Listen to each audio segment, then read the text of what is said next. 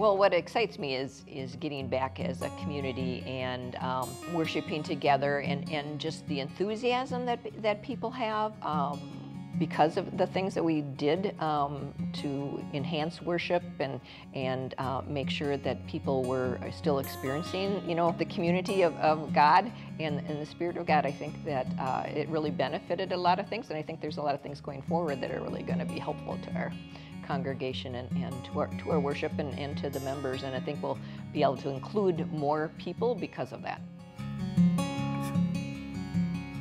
You have since become our first online member at CPC. How did that happen? It's true. I never imagined that I would still be attending services, 2 years after starting. Certainly never imagined that I would actually become a full-fledged member of CPC, but I just kept going to the services, and I really enjoyed, everything from the music to the sermons to especially the people that I was interacting with on YouTube, via the live chat. We really just sort of became our own little community. And of course, during the pandemic, everybody was at home, so there was a fairly large crowd of us there. I had the opportunity a couple months ago to join officially, and I decided that I wanted to do that because it's really the people more than anything that make Christ Presbyterian Church. I just feel very loved and cared for and at home here. We came to this church because we saw a social media post that showed that we would be welcome in this church, and that then we have the chance to look at the website and the online resources to see, what this church is not just gathering, but they're doing a lot of things in the community, very active. And that's exciting for us because I think your faith needs to have an outlet to show that it's real, and that's what this church was doing. So when we first came in the doors, we were instantly greeted with multiple levels of welcome. This church is about having Christ in the center where there are no walls, and I think that's a great thing about the CPC. I love the music. That was something that drew my attention. I love the concept that they have contemporary and classic, and I love the sense of community and family, and so I feel comfortable here.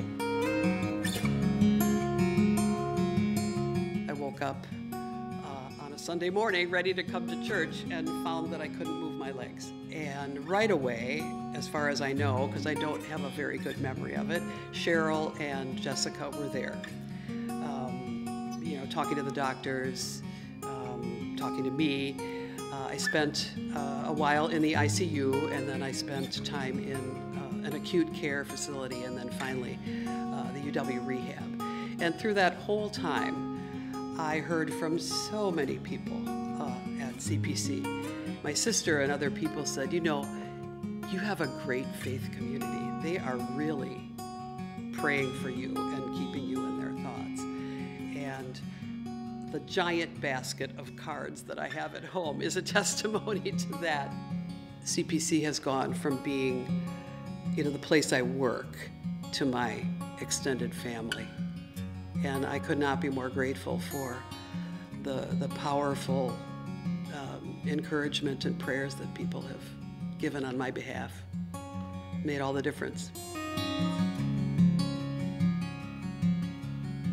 CPC has been providing food and serving at Luke House for 33 years. When I say for 33 years, I mean every single month for 33 years. It's been a long-standing commitment that's involved a lot of dedication.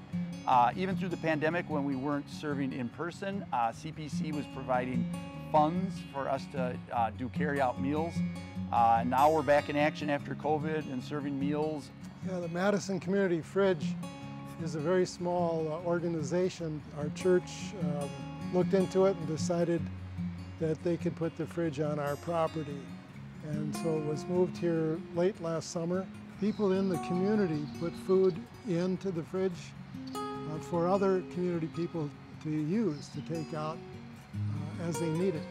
Well, the main motivation is what I read in Scripture.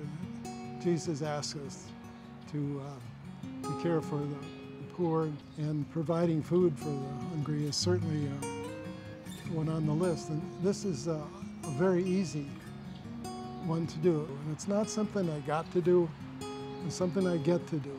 I want to do it. We don't got to do it, we get to do it. Yeah. I like that. That's good.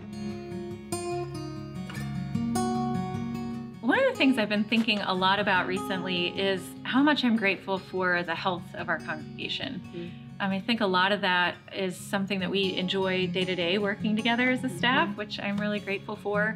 But it's not a given that church communities will experience a great sense of health and vitality in all seasons. And many of us have been part of churches, and perhaps this one in seasons where that's been harder to feel and enjoy.